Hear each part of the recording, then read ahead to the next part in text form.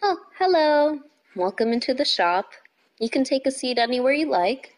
Just avoid the corner table to your right. It's a little messy right now. I'm about to get to that. I'll be with you in a moment. Cool. I see you have your menu. Do you need a few more moments to look it over or have any questions for me? No? Okay. Well, let's get you started. Would you like anything to drink? Coffee? All right. Any particular kind or just our house special today? Oh, just black? Okay. No food for now? Alright. If you are hungry, do let me know. We can always whip something up afterwards. Your coffee's out. I'll be, 2 minutes before it's ready. I'll leave it to you, so you enjoy the peace and quiet, and I'll get your coffee.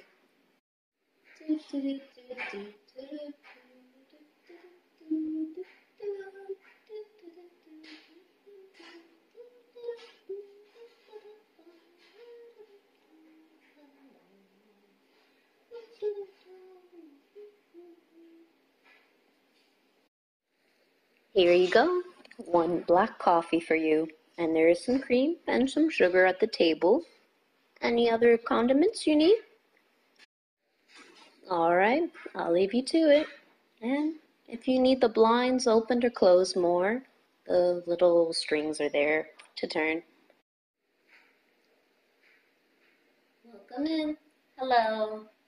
Please have a seat anywhere. Oh, would you like the corner booth? Alright, make your way right over there. And what can I do for you all?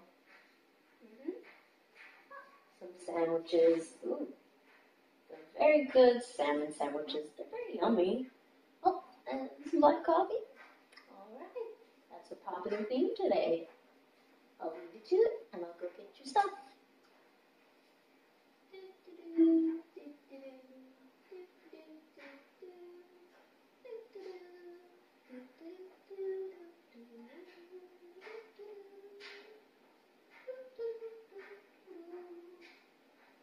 Here you go. Got your black coffees, and your sandwiches will be done in a few moments more.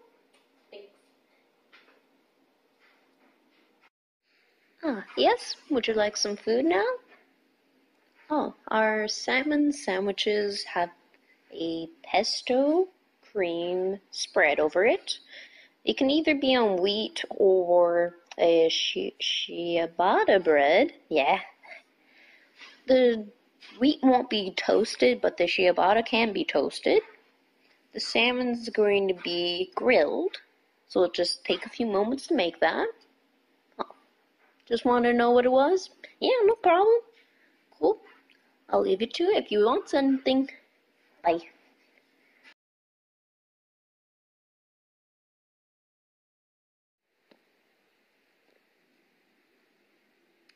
From Archive of Our Own by Drifting Glass, Before Midnight. Chapter 1. Discharge. Monday, 10:05 p.m. The leather cushions reek of cigarette smoke and desperation. Izuku pulls up the zipper to his sweater, grimacing as cold wind breaks through the rising windshields of the train. He steps onto the locomotive, releases a long, heavy breath, and sinks his hands into his pockets, clutching one stress-relieving ball in his left while holding onto his broken phone in the other. He mutters apologies and smiles too brightly for the kind of evening to strangers, fellow workers and hard-pressed citizens who thrive off of copious amounts of coffee and whispered half-conscious promises into the bitter winter air once they were out of earshot.